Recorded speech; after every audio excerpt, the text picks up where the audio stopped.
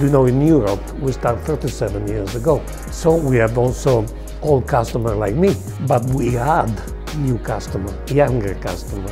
And what is fantastic is that we didn't have to change the product or the language, the communication format. I always think to the movie industry. We are a small independent movie producer, and this is an unbelievable opportunity here in Hong Kong, also because Hong Kong is a key place in the world. The world is moving, is looking to Hong Kong. If you follow trends, you will be late. So the only thing that I must do is try to look forward.